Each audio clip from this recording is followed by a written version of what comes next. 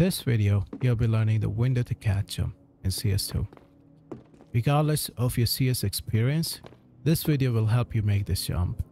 I will break down the steps in depth, and even if you are a beginner, by the end of this video, not only will you be able to do this jump, but also learn more things, so stick around till the end. First, use this bind in practice. It will allow you to teleport back to this position and save you valuable time. By default, it's mouse following the bind I have provided. You can use any key as you wish. Also, do subscribe to the channel. It helps my channel grow, which further motivates me to make more quality videos for you.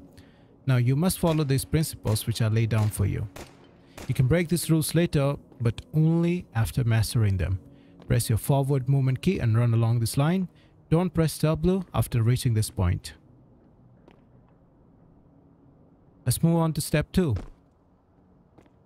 Here, we'll be performing a jump action. So when you reach the point, now not only you stop pressing W, but you also press your jump key. Make sure you're not pressing W after jumping.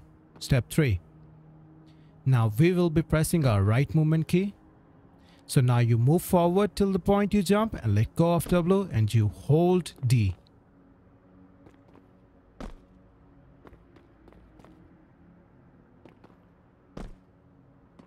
Take your time in these fundamental steps. This will make your jumps consistent. Once you're performing all these actions correctly, we can move on to the next step. Now we are going to be strafing. So we do all the steps we have done till now. Now we just move our mouse to the right. Make sure you move it slowly and not just suddenly. Try to practice this as many times as possible until you feel pretty confident. Move on to the next step only when you're able to do this. If you're bumping your head, you're not doing this correctly. Do not be discouraged if you fail. Just follow the steps, chill out and practice. Believe it or not, you have already learned what matters most. Now we'll follow this diagonal line for our next step. Now I want you to run off the window using our diagonal line trajectory. You may face difficulties like this. So again, it is important to do all the steps in an incremental manner. Make sure you perfect all the steps and take your time with it. If you're doing this process correctly, you find your crosshair aiming around this area.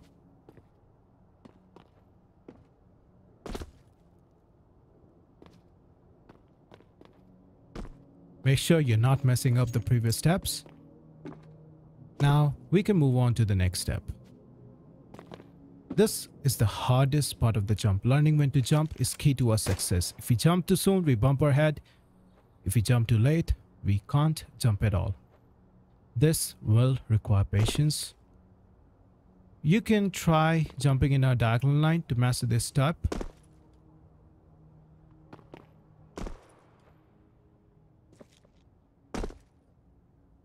It is okay to fail.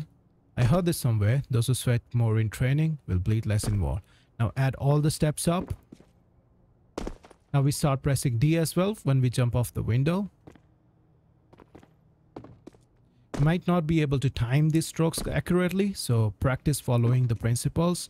If you can't time your jump, you can see exactly when I'm jumping here. I wanted to talk a little bit about strafing. I'll only discuss what is required here. Your max velocity with knife is 250 units.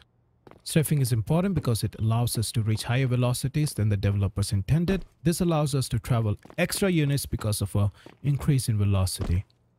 Simple strafing requires you to jump, move your mouse to the left or right, and sync your keyboard movement with it. If you move to the right, you should be pressing D. If you move mouse to the left, you should be pressing A.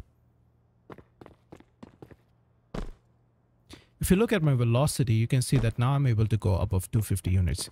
This much info about strafing is more than enough to do most jumps. Let us use this knowledge in our jump now. Let us practice our previous steps before moving on.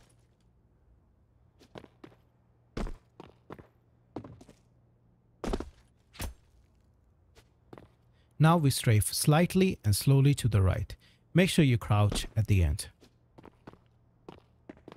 Now put it all together. Now you have successfully learned the window to catch jump in CS2.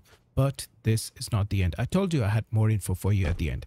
I would really appreciate if you like and subscribe and help me grow this channel. All my principles can be broken to do this jump. You could jump from here or here and still land the jump.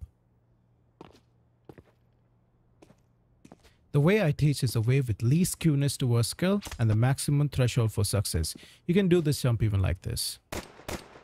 This jump is supposed to allow us to look over the smoke.